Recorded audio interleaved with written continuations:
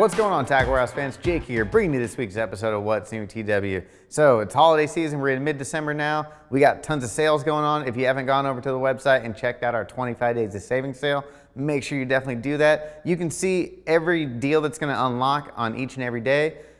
We got tons of stuff, everything from 30 to 80% off. There's some awesome closeout deals that once they're sold out, they're going to be gone forever. I think in the next few days, we got some stuff on swim baits, soft jerk baits, top water, frogs. I believe we got trocar hooked coming up in the next few days.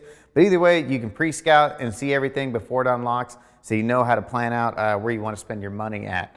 All right, so going into some new tackle, we got a bunch of new gear for you this week.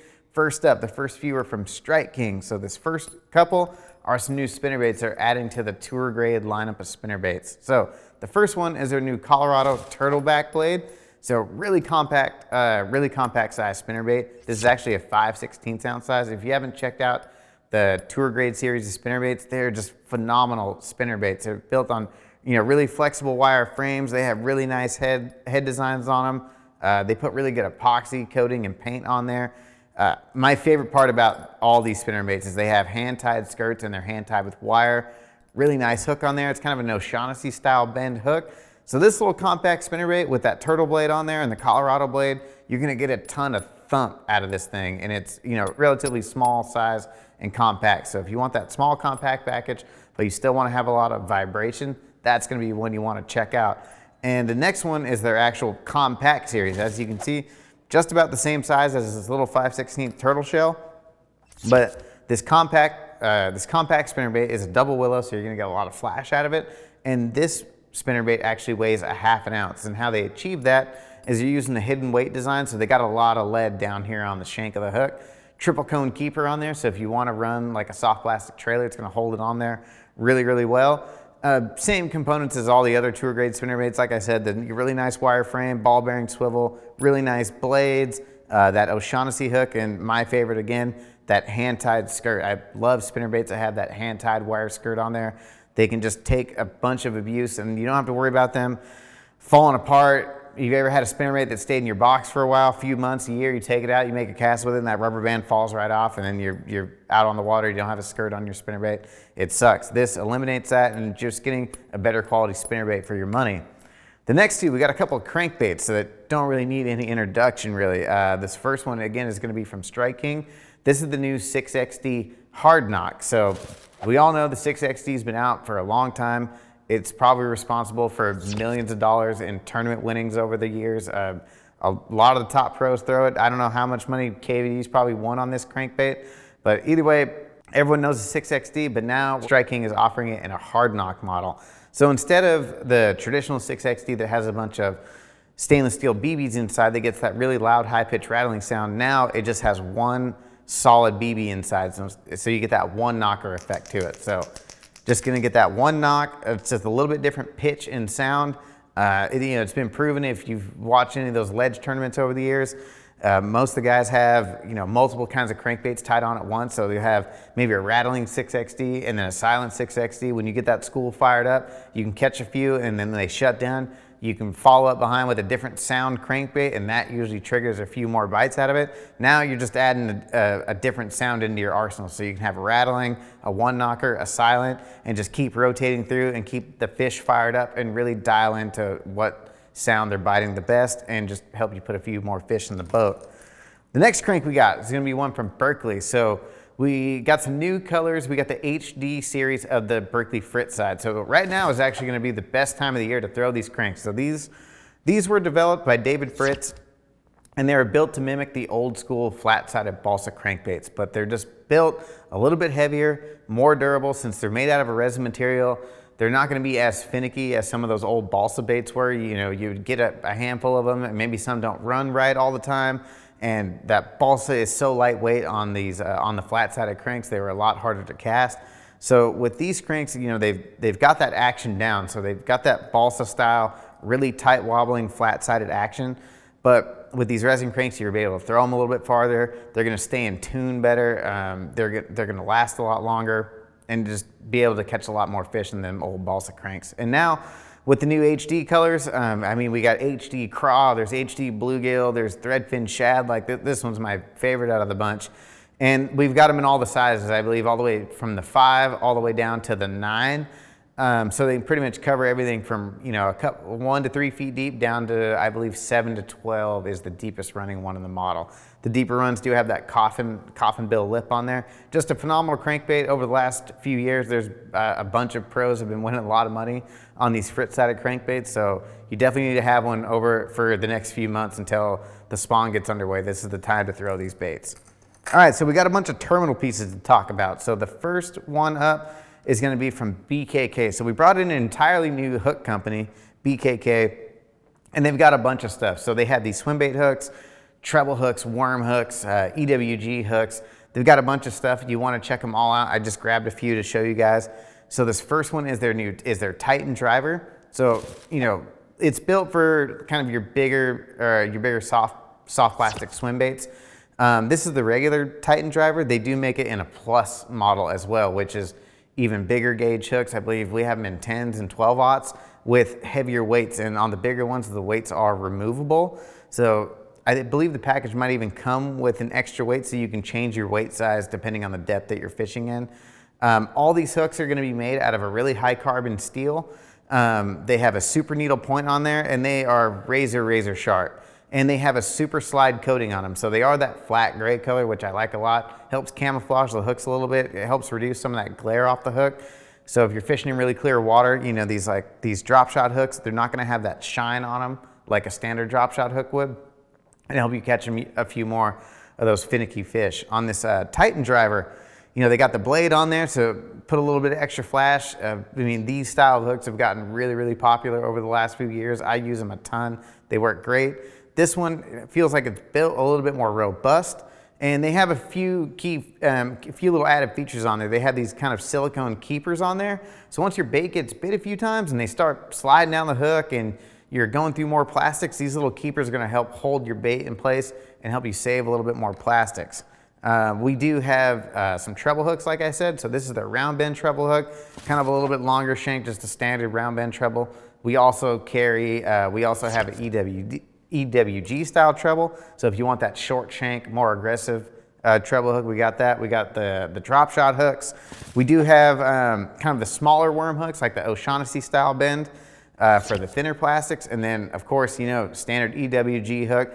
Pretty much need these in your tackle box all the time. These work with any kind of worms, craws, creature baits, no matter what you want to do, Texas rig, Carolina rig, just phenomenal hooks to have in your tackle box at all times. All right, next up from Hareline, we got these line through rigging tubes. So this is how they come in the package. I believe there's about a dozen of them in there. There's a couple different sizes. And what these are these small little tubes, or you know, kind of like a straw. And you can use these for rigging like line through style swim baits. So if you want to line through maybe like a small soft plastic or even like a small soft plastic jerk bait, you can do that. But what's really gaining popularity and why we brought these in is for the new Eni rig. So the Eni rig has been going crazy. People are just going nuts trying to figure this thing out and get their hands on some stuff to actually go and fish it. So we brought these tubes in. So if you're looking for some material to fish that rig and you're trying to, you know, start experimenting with that Eni rig, check these out from Hareline. You know, if you tie flies, these are originally made for tying flies, so you can use them for that too. But yeah, if you're looking for the Eni rig rigging stuff, that's gonna be the one for you right there. Okay, last one up, last little terminal piece we got from Do It. So this is a whole new series of jig mold hooks from Do It, and these are the Victory hooks. So the Do It Victory brand hooks, we have them in a ton of different styles and sizes. They come in these big boxes, so if you like to pour your own jigs and make your own jig heads and things like that, these are gonna be one you definitely wanna check out. These are premium hooks. I believe we have a bunch of different models of these hooks that covers about 75% of the different molds that we already carry. So they fit the same molds as a bunch of the Mustads and the Eagle Claws and the Eagle Claw hooks that we already carry.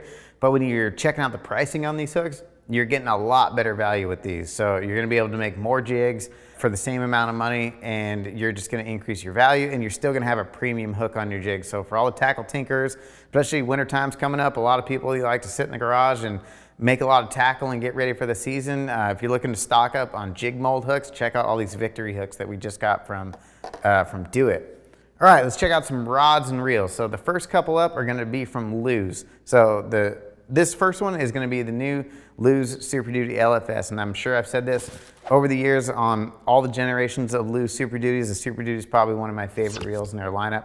Comes in at 189 bucks, and it's just a rock solid workhorse reel. I believe I still own the first generation of Super Duty that came out. I've had it for, I believe, close to 8 years now, and it still performs just like the first day I got it. So bulletproof reels. This new updated model, you know, they've got a one-piece aluminum frame on there and one-piece aluminum side plate, 11 ball bearings in here, and they got the super pinion gear in there, which is a supported pinion gear. It helps keep all the gears perfectly in line to help reduce any of that gear torque when the reel is under really heavy load, which ultimately increases your cranking power overall. On this new Super Duty, we got the combat knobs on the side, so real tacky finish on there. And then we have the combat thumb bar as well. So it's just a little bit nicer when it's wet outside or you just want a little bit of extra grip. The Super Duty comes with a deeper spool in it, so it holds a little bit more line than most of the other than the other Lew's reels. And it does have a braid ready spool. Like I said, I've used mine forever, and these work really well for more of the heavier duty applications. So if you want just a workhorse reel that can also handle, you know, stuff like heavy flipping, punching, I throw a lot of Alabama rigs on mine, you know, big 6-7 inch swim baits. This reel does a phenomenal job of that. On the back side here, it does have their speed keeper, really nice feature. Just so if you have a rod that you don't really like the keeper system, this works out really well. And then all of the Super Duties now include the flip and switch right here on the side. So you can engage that. And what that is if when you engage the flip and switch, every time you let go of the thumb button, the thumb bar, the reel automatically engages. If you've never flipped with a reel that has a flip and switch, it's a lot of fun and it makes you a lot more efficient on the water. I have a couple reels that have the flip and switch on there, and it just eliminates the chances of you flip into a piece of cover and that fish instantly bites. You don't have to stop and, you know, grab a hold of the handle and engage the reel before you can set the hook. Once you let go of that thing, the reel's engaged and you can set the hook. So for all those times that you miss those key bites right when your bait hits the water, that flip and switch is key. And like I said, it's just gonna make you a little bit more efficient, a little bit quicker, allow you to make a few more flips and pitches throughout the day. The next one is their new Tournament Light series. So again, this is a staple that's been in the Lew's line for a long time. And like the name says, Tournament Light, this thing is light. I believe it's 5.3 ounces. It's got an aluminum mainframe, and then it's got the carbon side plates on it, on the side. So that's where they really reduce a lot of the weight. Got the skeletonized reel seat on the back, so they shave some weight right there as well. It's got aluminum alloy gears in it, and it's got the super pinion as well, and so keep those gears and everything perfectly in line. Carbon fiber handle with the EVA knobs on there. It's got the speed keeper on the side, just like the Super Duty does, but it also has the addition of the speed dial right here on the side of the tension knob, which allows you to dial to whatever size line you have, which is, I think, one of the most awesome things anyone's ever put on a reel. So that you can spin that thing and dial it to what size line you have on a reel, and you don't have to, you know, write it on a piece of tape on the side, and you always know what size line you have on the reel. And if you're looking for, you know, this is a good all-purpose reel as well. If you're looking for an all-purpose, you know, do everything type of reel, but you want it to be more lightweight, maybe necessarily you don't want it for throwing Alabama rigs or something like that, where the Super Duty would be a better option. This is going to be a great reel to fit just about everything else in the lineup. Holds a little bit less line. I believe this holds 120 yards at 12 pound, versus the Super Duty is going to give you 150 yards at 12 pound. So again, just a super, super lightweight reel, really comfortable, going to be great to fish all day long. Matches up really well with their new tournament series of rods with the silver on silver look. Just an awesome reel there from Lew's. All right, we got a couple of rods here. So the first one is the new St. Croix Victory series. So we just got these in. These were an iCast release. We're just going to quickly go over a few of the features, since we are going to be doing a more in-depth review on this in the near future. Myself and a few of the buyers and a couple of the other guys in the office have been testing out some of these rods and, you know, seeing how they perform, and we're going to give out our, you know, our thoughts on it. On the models that I've got to fish specifically, I've been super impressed with, and they are a phenomenal rod and probably one of the best bangs for the buck in this price range. So the blank, starting with the blank, it's super lightweight. They're really light and balanced and responsive blanks. They use a combination of SC3 and SC6 carbons, what they're calling SC3 Plus. So with those two different kinds of carbon in the blank, they're able to layer the different layers of carbon throughout the blank and ultimately reduce weight, but get the actions and the flex that they want in the blank, and really tune these things to be technique specific. I believe we're probably got about 25 or 30 models in the lineup, and we have everything from down to, you know, a 610, I believe, medium light spinning rod, up to a 710 double X heavy. They can throw up to 8-ounce swim baits. So they got, you know, everything in the lineup that you would ever need for bass fishing. And like I said, everything's pretty dialed and technique specific. Down on the handles, not every rod's going to come with the same handle. They got really nice cork handles, but some of the models are going to come with a split grip. Some are going to come with a full grip. You got Fuji componentry from the guides all the way down. And one of the unique things on this rod series is this foam that they've put on the back side of the reel seat and above the reel nut, and it's super, super comfortable. Like I said, I've got to fish it already, and it's one of the most comfortable rods I've got to put in my hand. So like I said, we're going to be doing a more in-depth review on this series, but if you've been waiting for them to come in, we got a handful of the models in from iCast. I know there's been some guys waiting for these to finally come in stock, and we finally got them. All right, the next rod we got to talk about is going to be from Cashion. We got the new Cashion Core series, and we have these in a bunch of different models as well. Jig and worm rods, flipping rods, cranking rods, spinning rods, got it all from the Cashion Core series. I believe these come in right around 169 bucks. They are built on a really high quality carbon fiber blank, and they've got Cashion's new energy dissipation jacket on the outside. And what this is it's an entire sleeve that they put over the blank. And what that's going to do is just give this blank a bunch of protection. So if you're banging into your boat in the side of a tree, you know, in the garage up against the wall, we all know when we do that when we're getting tackle ready for the weekend or whatever. It's just going to help transmit some of that energy into the rod, or to kind of dampen the blow and just protect these rods without sacrificing any sensitivity. So overall, going to be more durable, give you more protection, but not sacrifice any of the performance on these rods. We got Fuji guides on them. And then down on the handles, they have that signature Cashion carbon fiber handle, which if you've never seen one or checked one out, it's a hard material. Some people get a little intimidated by it, but they are super comfortable. And with that handle on there, not only is it reducing weight and improving balance, but it transmits vibration to your hand far more effectively than any kind of cork or EVA foam. So super, super sensitive handles on there, and they feel really good when you get them in your hand, and they don't slip or anything like that when you get them in wet conditions. So you can fish them in all weather conditions when it's wet outside, and it's not gonna slip. It actually has a kind of a tacky feel to it. So super cool handle design, unlike any other rod that's out there on the market. They've also reduced the threads that are up here on the locking nut on the reel seat. So you don't have a bunch of threads sticking up above your finger, which are unnecessary on a bunch of rods. So it's more comfortable when you lay your hand across the blank. You're gonna have more contact with the blank, or it's gonna be easier to contact with the blank above your reel. Again, just more comfort and increases sensitivity on the rods as well. 100% made in America rods, really cool series from Cashion rods. All right, the last thing we gotta talk about.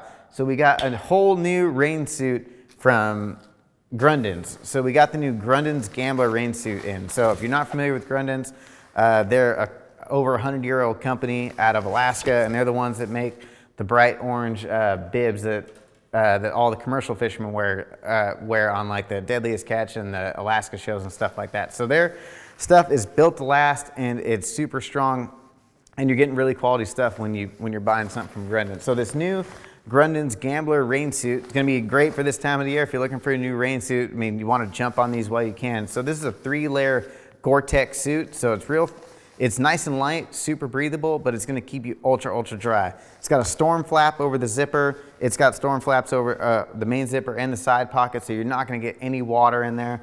Got a nice high cuff around the neck here. So when you're running down the lake, you're gonna have a little bit more protection around your face. Got a nice hood. The hood actually rolls up into the back of the collar here. So if you're not running the hood all the time, you can roll it up and store it, and it's not gonna be flapping in the wind or anything like that. Down on the sleeves, they got an internal neoprene cuff system. So your arm's gonna go through that neoprene. You can cinch it down on the outside, and you're gonna be fully waterproof. You can grab fish out of the water. If you're in a tournament, you can lip fish and go all the way into the water, and you're not gonna have any water going up your sleeve and getting you wet throughout the day. A couple of reflective hits on the top just for added safety. You know, for tournament compliance, we got the kill switch tab on the bottom right there. On the bibs, so a couple features on the bibs, got a really nice suspension system on the top, and then on the back of the straps, there's actually a flex panel. So when you're bending over, these are gonna be a little bit more comfortable. They're gonna move with you. Down in the front, they got these really large cargo pockets. So you don't have to keep digging in and out of your tackle box. So you'll be able to store like a few packs of worms and stuff like that and not having to be getting in and out of boat compartments. So you got large pockets, keep a few things on hand. Large zippers down the side with aqua guard. So it's easy to get these things on. You can have boots on, you can slip them on and off. They got the Velcro around the bottom there, so you can tighten up around your boots if you need to. But like I said, easy to get on and off without having to take your boots off. Got a fly in the front, which is crucial. So when you're going to the bathroom out there, you don't have to take your bibs all the way off.